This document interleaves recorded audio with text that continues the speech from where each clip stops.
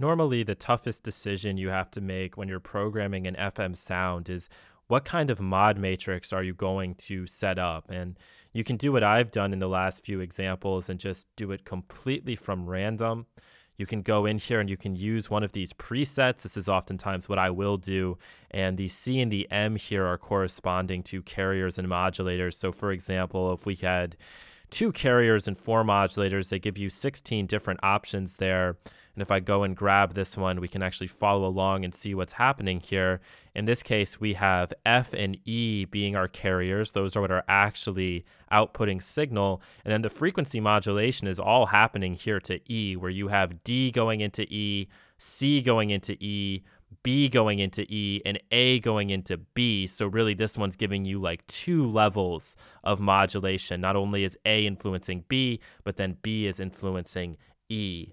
The final thing you can do is you can actually load up an image, and you can just search like FM Algorthims DX-7, and this will give you a bunch of different block diagram algorithms that you can use and emulate inside of the FM-8. So for example, let's say that we're going for number, I don't know. There's so many good options here.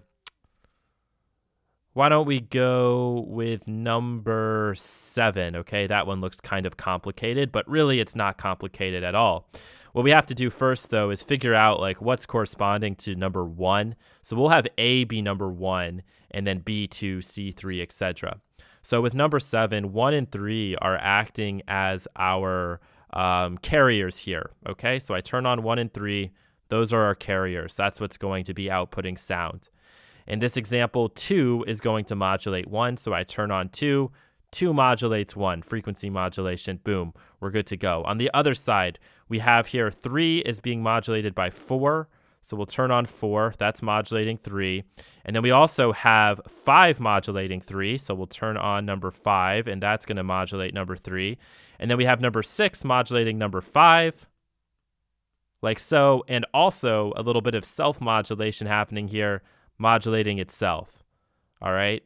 And so you can see just like that, this would be us mimicking that particular algorithm inside of the DX7. So just to review, on the left, 1 is a carrier, 3 is a carrier, 1 is being frequency modulated by 2, 3 is being frequency modulated by 4 and by 5, with then 5 getting some special treatment here from 6, which also has the option to self-modulate.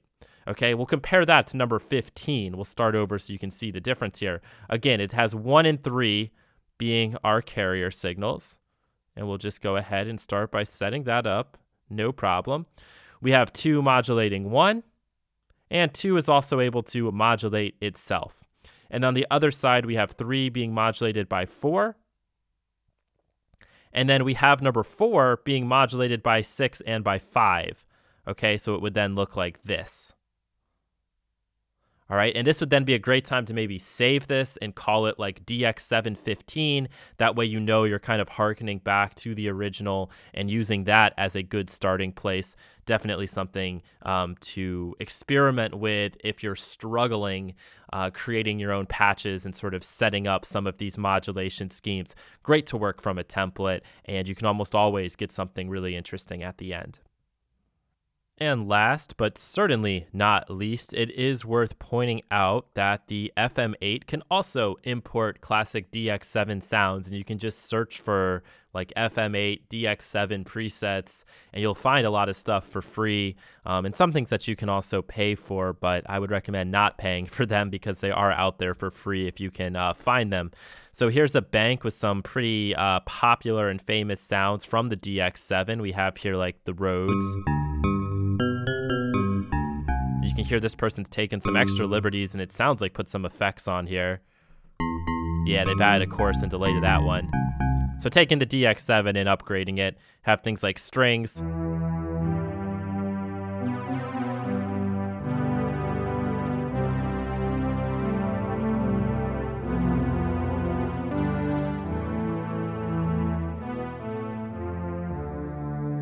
Or we can go into this first folder here of DX7 sounds.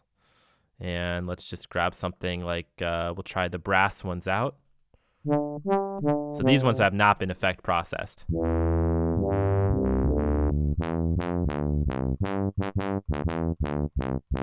The Celeste. This is sort of that classic DX-7 sound. And so I'm pretty sure in this folder they've grabbed some of the real classic ones, like the piano sounds.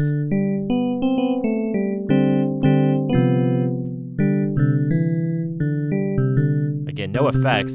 So somehow on the release, it's kind of all a little bit different. So you can hear it kind of fading away, some of those upper harmonics dying down, so that it sounds like it's releasing.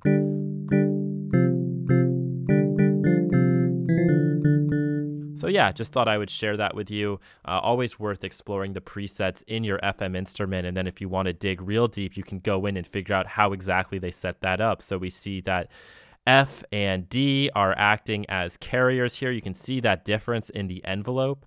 If we go into these envelopes here, we'd be able to open them up and kind of see the differences and how they're able to then generate the sound. So I hope you guys have enjoyed FM synthesis.